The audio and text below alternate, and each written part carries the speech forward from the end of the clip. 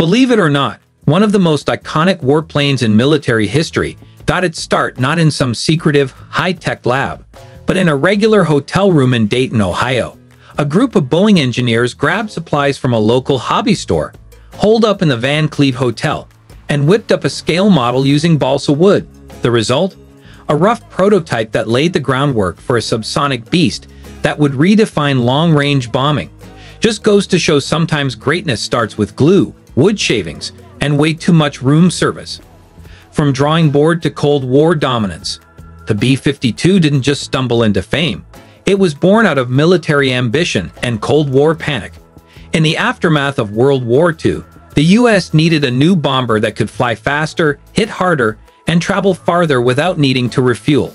Boeing answered the call, delivering a machine that could hit 500 miles per hour and carry 10,000 pounds of mixed munitions, all while cruising at 34,000 feet. As tensions rose with the Soviet Union, the B-52 became more than just an aircraft. It was a flying warning sign that said, "Don't mess with us." It outsprinted early jet doubts. When the Air Force was choosing engines for this airborne giant, debates got heated, like family dinner politics heated. One camp wanted to play it safe with turboprops, while others insisted on the future. Turbojets. Ultimately, the gamble paid off. Boeing's turbojet power design delivered the speed and power that set the B-52 apart. And let's not forget the seating drama. While some suggested tandem seats, like stacking pilots in a bunk bed, common sense prevailed. Side-by-side seating won the day, keeping pilots alert and less prone to airbase claustrophobia. Jet set around the globe literally. In 1957, 3 B-52s made aviation history during Operation Powerflight. These jet bombers flew non-stop around the world, covering 24,325 miles in just over 45 hours. That wasn't just a PR stunt, it was a message to every other military superpower. The US had global reach, and it could deliver firepower anywhere on the planet. One of the stops? Nowhere. Because they didn't land. The mission proved that the B-52 wasn't just powerful, it was an endurance machine with wings. The workhorse with serious muscle. Nicknamed the buff big ugly fat fellow, or a less polite version depending on who you ask, the B-52 earned its nickname with pride. This airborne tank carried conventional and nuclear payloads across continents.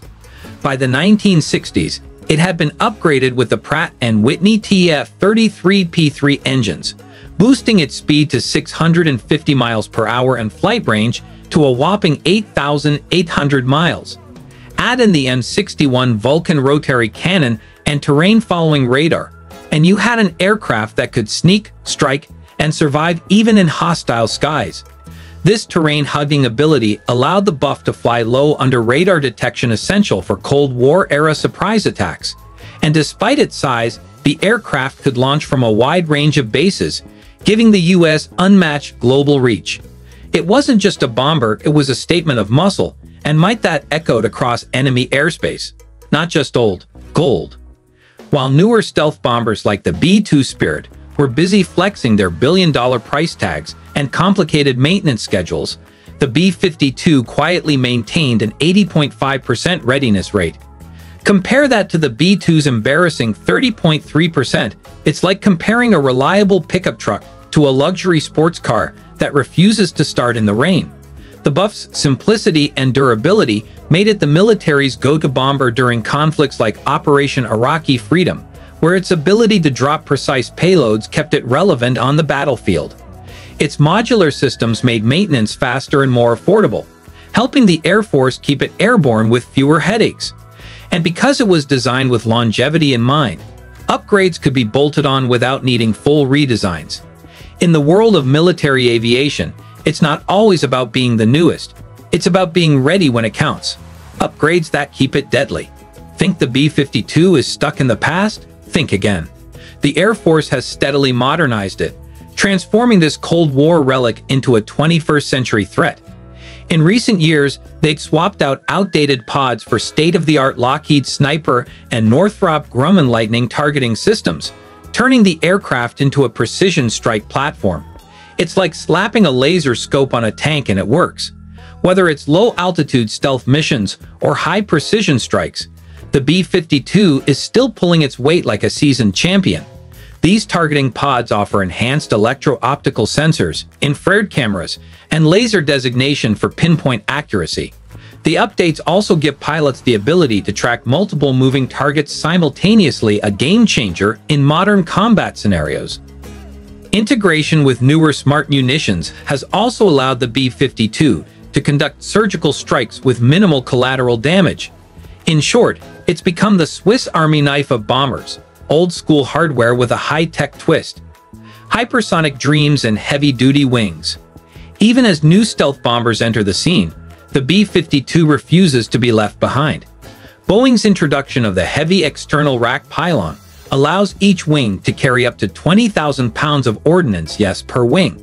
That means room for massive payloads, including potential hypersonic missiles that could hit targets at 5 times the speed of sound. While the AGN-183 program was sadly cut in 2025, the B-52's new pylons are locked and loaded for the next generation of weapons. It's like giving your grandpa a rocket launcher. He might be old, but he's still got it. These racks are designed to handle the evolving size and weight of future weapons, including next-gen long-range strike systems. Engineers also optimize the pylons for aerodynamic efficiency, meaning they won't drag the aircraft down like a bulky backpack.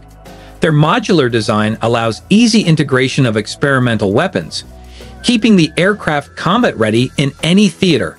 So while the B-52 might not be the stealthiest bird in the sky, it's definitely the one packing the most firepower, the nuclear comeback kid. As if flying for over 70 years wasn't enough, the B-52 is now back in the nuclear game. A proposal to outfit the B-52J variant with the stealthy AGM-181 long-range standoff missile is already in motion.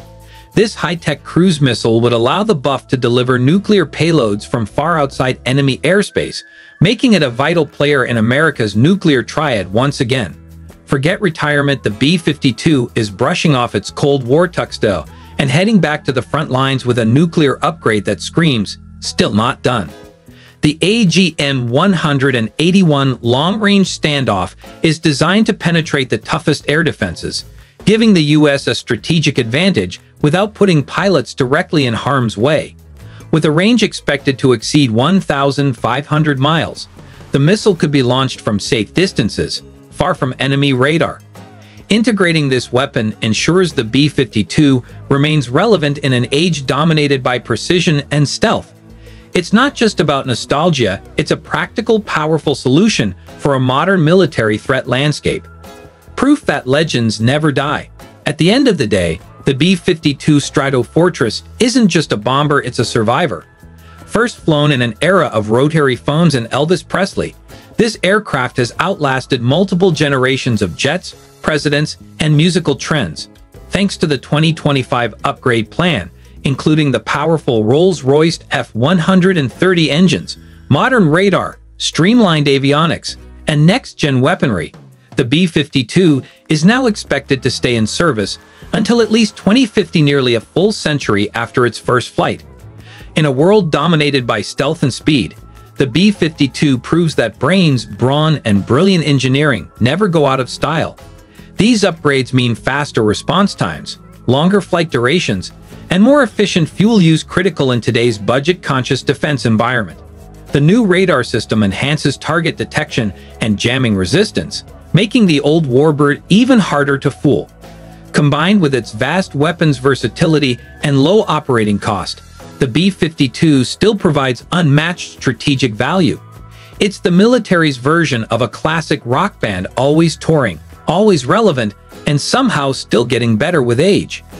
If you found the story of the B-52 as jaw-dropping as its payload, don't forget to hit that like button. Want more deep dives into the world's most legendary machines? Got thoughts on the B-52's future? Drop a comment, we read them all. Until next time, keep your eyes on the skies and your engines roaring.